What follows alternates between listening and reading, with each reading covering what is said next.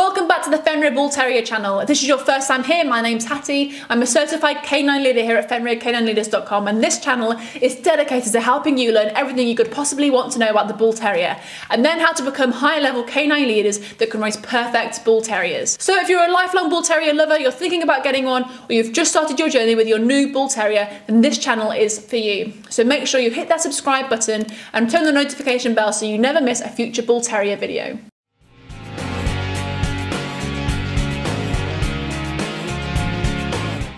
So let's dive into today's video and we'll discuss how the Bull Terrier is in relation to kids and other pets and what you should consider when choosing the right canine companion for your home. Okay, so you're thinking about bringing a new canine companion into your life and you want to know more about the breeds that interest you.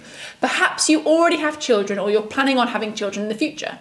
Everyone knows that dogs and children can be amazing together, but there are differences between breeds and how well they do around young humans and other animals for that matter. Today we're diving into these traits in the Bull Terrier, so come along and see what happens when you put one of these egg-headed dogs in the midst of children. We already know that the Bull Terrier is one happy dog, and that the energy levels in this breed can be quite high. A Bull Terrier, albeit not one of the largest dog breeds, quite the contrary to be honest, has a compact body mass, is strong and muscular, and when you combine this with that happiness and high energy, you do end up with a cannonball. If raised properly, the Bull Terrier will adore the children of his family, but considering their sometimes rough style of playing, it may be advisable not to keep a Bull Terrier too close to the younger children, since their play can be too hard and can knock toddlers off their feet and cause accidents even if they don't mean it. Another important thing to note is that while your Bull Terrier may be an amazing friend to your own children, he may see your kids' friends as a threat, especially if there's a lot of wrestling and shouting going on.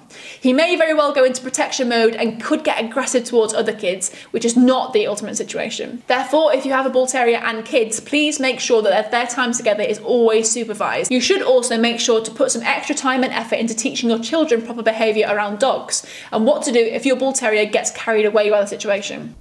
Hey guys, very quickly, I just wanted to ask, are you following us over on Instagram? If you're not, there's two accounts I would love for you to check out. The first one is our brand account, at Fenrir Canine Leaders, where you can see more about our industry-leading products that we create. If you're interested in following me personally, that's at I Am Will Atherton, where you can see behind the scenes of me working with some of the most extreme behaviour cases in the world and what it takes to run these kind of YouTube channels. And maybe if you just want to be able to come over and chat with me, that's the place for you. So there'll be links down in the description box for both of our Instagram pages. I'd love for you to come and check them out, and hopefully we'll chat over there. So if the Bull Terrier is loving and fun yet bulky and rough towards kids, how is he with other animals?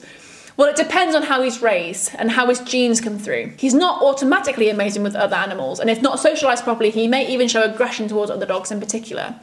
Unneutered male Bull Terriers can be especially aggressive to other males, and this needs to be addressed before escalating. Again, while the Bull Terrier is far from the largest breed, he is very strong and fierce in his opinions of other animals. It's up to you how you handle this, but for your dog to be safe around other dogs or other pets you may have around the house, lots of training and leadership is required to make him function well in their company. The Bull Terrier should in no way be considered a mean, evil, or in general aggressive dog, because he is not. However, given the presence of both Bulldog and Terrier, he is strong-willed, likely thinking highly about himself. Add that up to his protective ideas and you have a dog who needs clear guidance and direction as well as leadership to understand that the rules you set up are not there for decoration, but to actually be followed. No matter if the rules apply to kids, other animals, or both, you are the one creating the boundaries and limitation, and it's his job to follow these. A Bull Terrier is an extremely fun dog to be around. He really is the clown of the class, but in spending quality time with your children, he needs to learn good manners. If trained to a good understanding on how to behave around your kids, the Bull Terrier will be their best friend for life.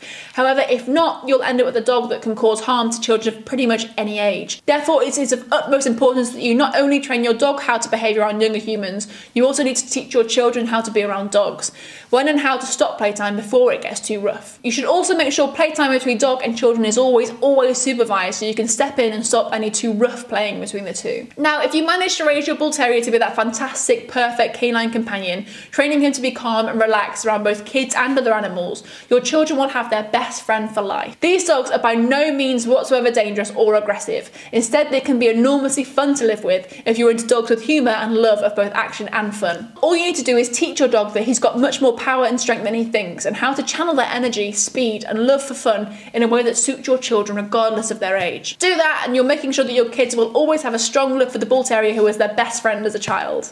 Hope you enjoyed today's video, and if so, make sure you hit that like button, get involved down in the comment section below, and don't forget that if you're new new here to make sure you subscribe. We have 2 dedicated Bull Terrier videos coming here every week. So I can't wait to talk to you again on the next episode of the Bull Terrier channel.